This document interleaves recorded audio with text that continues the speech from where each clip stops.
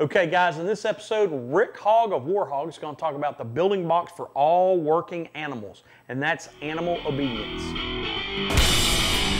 Hey guys, I'm Rick Hogg with War HOGG Tactical out here at the Pascagoula Police Firing Range, and I've got my War Dog Duco here with me. On today's episode of Trigger Time TV, we're going to talk about some canine obedience, certain tools that we use, and just how I kind of trained Duco to get him to do some of the skills that he did. And then also, hopefully share some tips to you. So one of the things when I was a handler, everyone would come up and ask, hey, my dog doesn't heel or my dog doesn't do this, and you became the subject matter expert. So what I want to do is pass on one of the tips, one of my most frequent questions, and that was, how do you get a dog to heel? So first of all, I want to start off with, I have the patent pending War HOGG loop leash. So what you see is we've got a leash that has a sequence of loops in here. And the importance with these loops is what it does for me when I'm trying to help or trying to train my dog to heel. It gives me a point, it gives me a reference point to put my hand. So first thing I want to do is make sure that I like to use a choke collar, and I keep it high up on his neck. You see it's as close up there on his ears. So that way it gives me a good positive control on my canine. So I'm going to give Duke a verbal and a hand and arm signal command. First, I give him a leg tap and he's going to walk with me. As he's walking, I can form a helicopter with my leash to keep his nose back, because ultimately what I want him to do is be able to first heel at my side without having to do it. But the helicopter is a simple way that I can put a hand in the loop. Now you can see that he'll automatically kind of come back to a heel position and walk nicely. So again, it's a technique that you can use when you're out there trying to work with your dog. Remember, ultimately what we're trying to do is get it where we can, in essence, go hands-free or leash-free with our canine.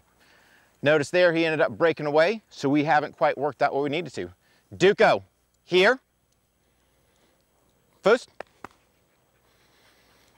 So this works out perfect for now. We can hook him back up. I'll give him his command. First.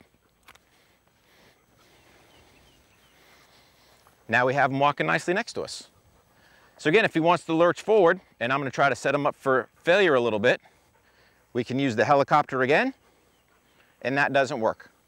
So the other beauty that I like as far as with the loop leash is it gives me the opportunity that now, whether I'm military, law enforcement, or even a civilian and want to move around with my canine, I can take this snap link, I can hook it into my loop system. Notice it goes over my equipment. Now, first, we can walk. So if I'm just Joe the civilian, I can be running, texting on my phone, not paying attention. Or if I'm the military law enforcement guy, I can sit there and draw my pistol or my rifle, and I've got my animal right here in control. So again, it just gives me some options that I can use. And you notice he stays nice and tight. We can use this when we're moving through a CQB environment. Duke, first. Or whatever the case may be. Duco here. Sits. So again, it just gives me another hands-free option that I can use versus always having to be on the leash and working the dog. So again, hopefully these tips and techniques will help you out. What I want you to do on this segment, we're going to dedicate it to the SOF canines that have fallen for our country. So again, the SOF Canine Foundation, if you get a chance, check them out. If you're in the Fayetteville, North Carolina, definitely go visit the memorial, and remember, this episode is dedicated to those that have paid the ultimate sacrifice, both canine and handler. Again, this is Rick Hogg. We'll see you guys out in the range, and train hard.